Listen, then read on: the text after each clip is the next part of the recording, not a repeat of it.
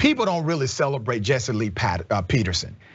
He's a pastor of nothing, okay? He doesn't have a thriving congregation. He gets his money by bashing black people, similar to Candace Owens. So white bigots who are unable to say what he says about black people will continue to pay Jesse Lee Peterson to say things against black and brown people, against members of the LGBTQ community. And he literally takes a position antithetical to these communities because he gets paid to do so. Once again, the definition of sellout. But don't you find it amazing that there are so many bigoted individuals in this country that they will literally make a man, make a person rich, or try to, just so that that person can keep talking trash about other communities. And that's all that brother is. That's it. I did think he could engage in a conversation. I didn't know he was that far gone. All right, so what had happened was, first of all, this is Dr. Rashad. Clearly, Dr. Rashad, he hosts a show called The Bullpen. And he is about to have a conversation with Jesse Lee Peterson. Jesse Lee Peterson is going to do his Jesse Lee Peterson thing. He's going to piss him off. And you're about to see what happens, right? I mean, he's literally going to get kicked off the show because he's going to piss him off. And we're about to check this out together. I haven't seen that part yet, but I wanted to see something. I wanted to go to the part after, like at the end, just to see what he was really feeling, because it has a portion where he was talking to his people and he was answering comments after the conversation. I said, you know what? Let me check this out. And when I heard the part that you just now heard, I need to make sure that y'all heard that. I need to make sure y'all heard that, because this is what leaders of the black community actually feel. They actually feel like Jesse Lee Peterson is a plant. They feel like Candace Owens is a plant. They feel like they're both plants for hate. They feel like anybody else who's black that attach themselves to their ideologies, beliefs, or even start to understand where they come from, understand their point of view, understand their perspective. I'm talking about Jesse Lee Peterson and Candace Owens, that they are sellouts. You just now heard how he described it. This is the whole sellouts. Uncle Tom, one of his people called them Uncle Ruckus, bootlickers, those type of things. So I want y'all to hear that. Basically, what they feel like is any type of information that you present that's not in support, that seems to them to not be in support of them, not against the policies that they follow, but them, you know what I mean? Then that's what you are. That's what I'm trying to tell y'all what happens to when you see reactors, when you see other channels, like the Conservative Perspective, Officer Tatum, Doc Rich, Kingdom Reacts, Half and J, myself. When you see us react to these types of videos that are conservative videos, and you see us showing some bit of understanding, and we start to really, okay, I understand. Okay, I done looked it up for myself, did my due diligence, and guess what? What I learned from Candace Owens, what I learned from Jesse Lee Peterson, what I learned from Ben Shapiro is actually true. Wow. And then we start to do more and more videos about it. Then we are now placed in the same box as what black leadership consider sellouts. And before I move forward, I want to say thank you so much to everyone who have purchased hats. And anyone else who want to purchase one, make sure you go to the link below, hatsforsale.com, put in LFR10 for 10% off, and you'll get free shipping all over America, okay? Thank you so much, all right? Let's go and check this out, man. And it's going to be hilarious.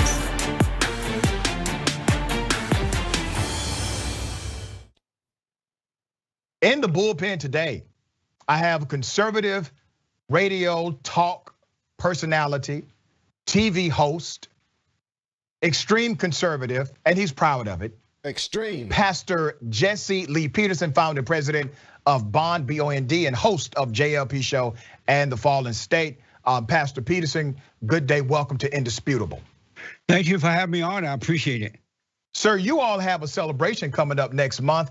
Are you not the founder of White History Month, I think, which starts in July? Yeah, we're gonna be celebrating. Hold on, what?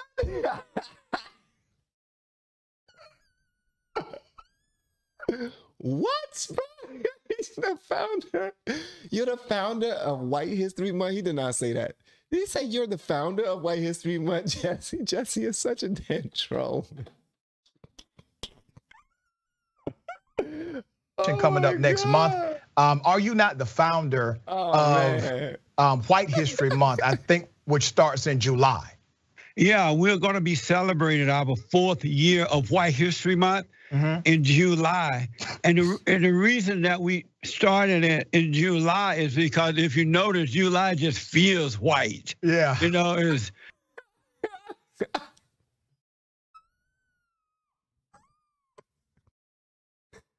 Bruh, Jesse, bruh, you ain't got no cut cards, man, I swear. Dude. Wow, that's the funniest thing I've heard all month of August, man. My God, man.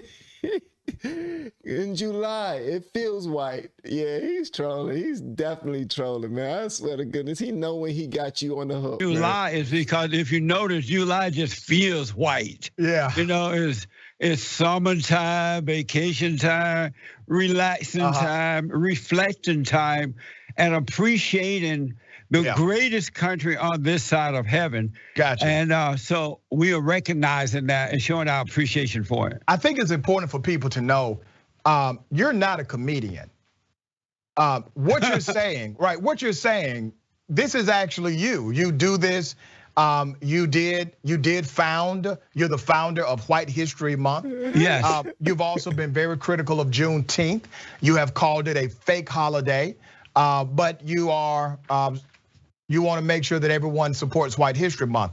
Absolutely. I do want to have a policy discussion with you about the George Floyd Policing and Accountability Act. I'm sorry, guys. That is hilarious. I don't know why that's so damn funny. A black dude started White History Month. That right there is a bit that's ready to be written. I know that Jesse Lee Peterson has his reasons, but that's damn hilarious.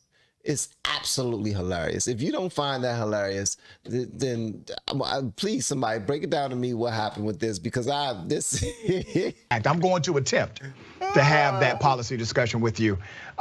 Do you agree or disagree with the George Floyd Policing and Accountability Act? I totally disagree, because as we all know, George Floyd was a black, unemployed drug addict with a criminal record. And I just think let's first of all, let's clear something up, sir. And also, I would like to say that's a lot of people were so blown away by that whole situation, and they know a great deal about George Floyd and all those things. I didn't even look into it, man. I didn't even look into him. I don't even know his background. I didn't care to know his background, to be honest with you. I mean, I prayed for the dude, you know, and everything. But again, that's the one reason why I stayed away from the news, man, because things get crazy. Things get crazy, and I don't. That's why I'm here at 44 years old, and y'all are seeing me go through this live, and I'm starting to hear a whole lot of things, and I'm like, oh crap, here we go. But there's a wake-up call for me. You really should be ashamed of yourself. You call yourself a Christian pastor. George Floyd is dead. It's his fault. He's dead because a cop killed him. No, he's dead because he was a drug addict. my question to you, and that's adverse to the evidence, by the way, what you just said. My question to you was about policy. So let me ask you, what in the policy of the George Floyd Policing Act do you disagree with? The whole idea, Which part of the policy, Jesse?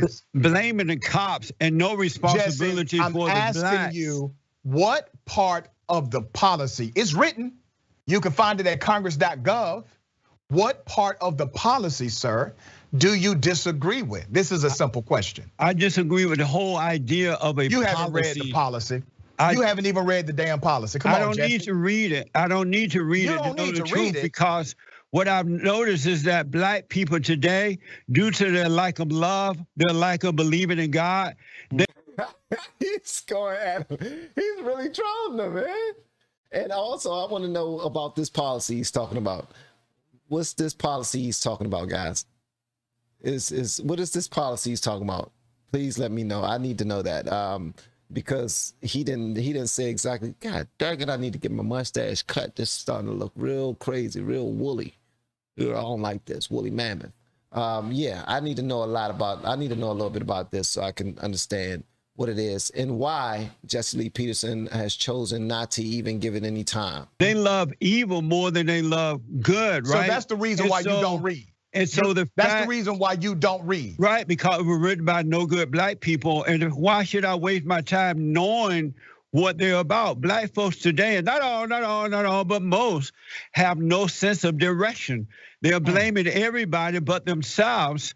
And until they take responsibility for their own lives, they are not going to get better. The real truth is, let me ask George Floyd is dead because of George Floyd and no one else. That's a ridiculous point. But no, I really got to look into this. I mean, I saw Candace Owens did a video on this, and I also saw a couple other stories on it, and I decided not to click. I don't know why. Certain things like that, I just don't like to go through again, if that makes sense. I don't. So many people I think people have died from that. Like, people have died behind that at protests and all these other things, and yeah, it gets a little heavy. It gets a little thick. So yeah. I need to definitely check that joint out, man. George Floyd is dead because of George Floyd and no one else. That's a ridiculous point. But do you blame yourself for not reading the policy, or you blame somebody else? Why should I read the policy when I already know the people? You don't even know what's in the policy, do you? I don't need to know, don't want to know. I know the people who are writing it, they're no good. Okay. He said, I don't need to know, don't want to know, and I already know the people who wrote it, and they're no good. So who wrote it? Who wrote it? Who wrote it? It must have been some organization that he does not agree with, and he's like, okay, listen, it's complete BS. All right, I need to see this policy, bro. Let's talk about Black Lives Matter. This is probably going to end up being an utter waste of my time having you on the show. What are your thoughts about? You Black don't know Lives that. Matter? You may learn something. We'll see. He said this might be a waste of my time. He pointed at him. He said, "You don't know that. You might learn something." Listen, bro, Dr. Rashad, man, you don't know. I think that's his name, Dr. Rashad. You don't know, man, but you are being trolled, sir. You are being trolled. But at the end of the day, he does believe those things that he's saying. And the fact that he can keep a straight face the entire time, it is blowing my mind, man. How do you do it, Jesse Lee Peterson? Like this, it's like every single thing he's saying is to completely piss this dude off. Completely. Preacher, what is it about Black Lives Matter that you disagree with fundamentally? Black Lives Matter was founded by a bunch of fat, black, radical lesbians. Oh.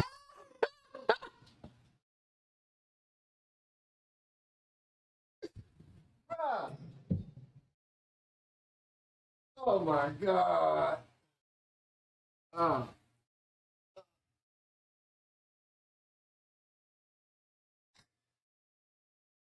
Really, man? And he pronounced each word with power. A bunch of fat, black, radical lesbians.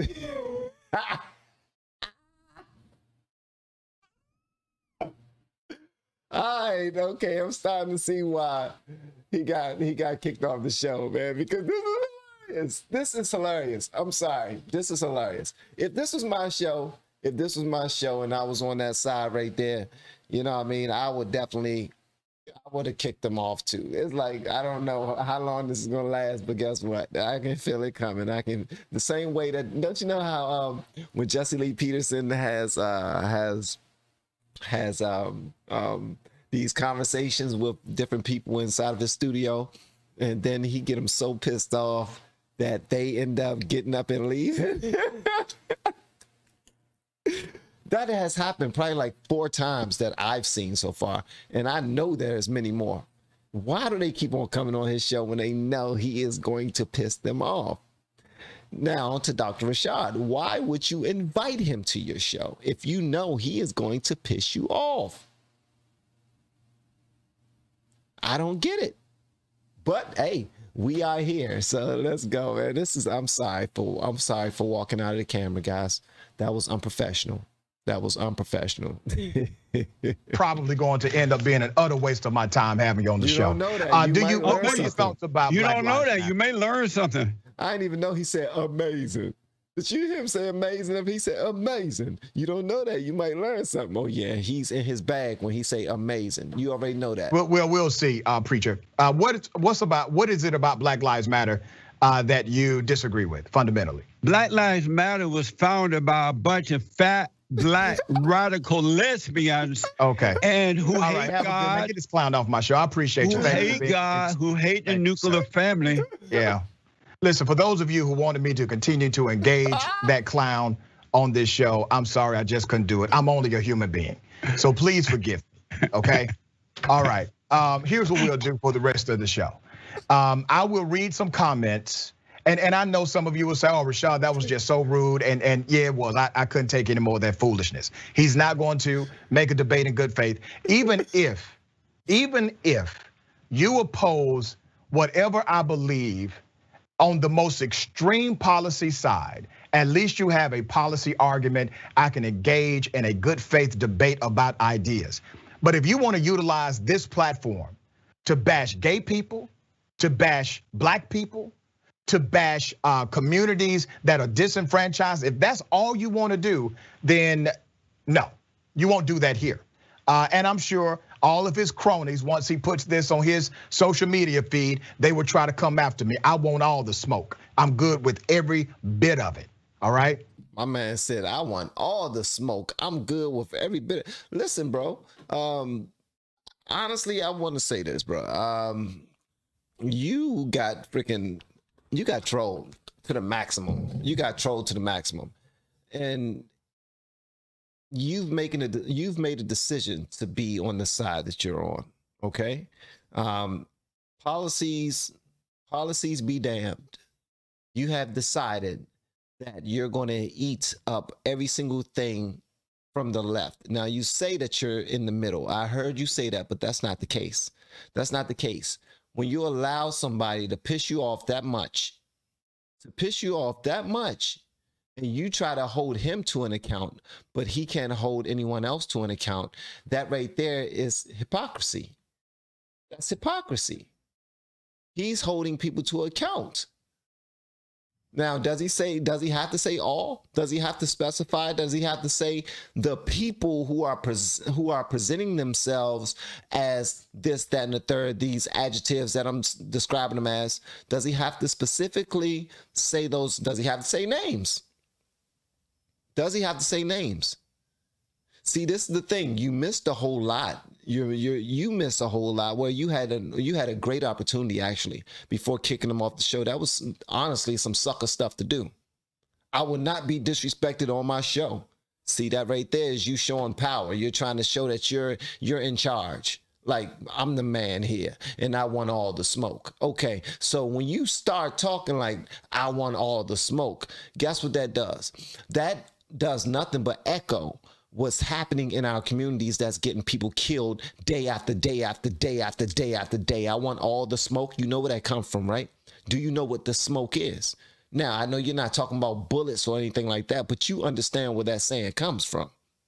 Jesse Lee Peterson won't say that to you, but I'm very much well versed in that. Now, I will tell you this. You're doing nothing but representing one side. And since you're representing one side, you have on blinders and you don't see anything but what represents that one side. And that one side is Black people, the LGBTQ community, and the community that you named after that, the disenfranchised community. So Black people, those three communities you named. And then you tried to hold him up to a different standard because he's a Christian. Because he's a Christian, he can't say anything negative about somebody who passed away, right?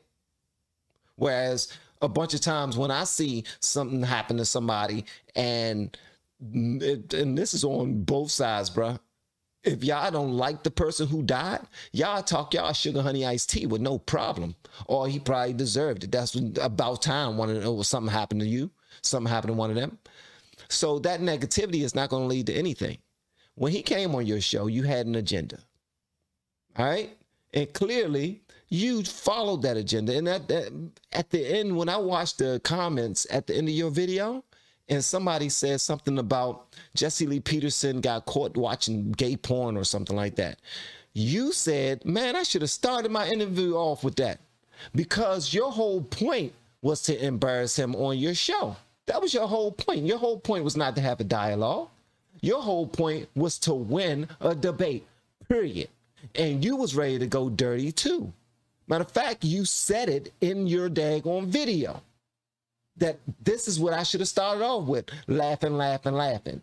How was that something that you should have started your video off with? Now, if you're going to represent yourself as an upstanding Black man who represents the Black community, bruh, that's not how you do it. Now, if you got something to say to him about the way that he represents himself and all this stuff, man, go ahead, do your thing. Speak directly, speak clear to him. Speak clear to him. But if you want to talk about policies, then talk about all policies. Don't just talk about the policy that was written to support the one thing that you asked them about, the one thing that you decided to do research about. Anything that has to do with victimization, I'm doing research and I'm making sure that we can back this up on paper, because I'm going to go ahead and debate a bunch of people that don't believe in victimization. Because disenfranchised is disenfranchised. You're not helping anybody out like that. As a matter of fact, you're hurting way more people. You can tell by saying, I don't care, you're going to send on your cronies, I want all the smoke. I want all the smoke. Come on now. You're just as negative as you're trying to paint them out to be. Just because you're not direct, because you're trying to hide it in the fresh shape up in a suit, and you're trying to look professional and sound. Listen, bro, I don't care how much education you got. The fact is, you chose a side, and you was trying to play him, and you the one that got played, bro. You did. And you think you won that, but it didn't. You didn't look good in this, bro. You didn't. Look in your comments. This is your comment section. Read your comments on your video. It's not looking good for you, man. Probably look good in your daggone live feed on your Twitch feed while you were live, but after that, nah. So I think y'all should have this conversation again. I think it would be an amazing conversation. I don't know if you're beta or not. I heard him yell beta, but I don't even know what that means. People be yelling those daggone type of things out, and I don't know what that beta alpha stuff mean. I just know what it means, just to be a man. That's it. But hey, based off of his definition, I guess he think you're that. All right. But I want to hear what y'all guys say about this in the comments below. And if you have yet to hit that subscribe button, listen, I use 2 microphones. This is my outro microphone. All right. I look forward to seeing you in the next video, and hopefully inside the Patreon as well. Y'all have been amazing per usual. Love y'all.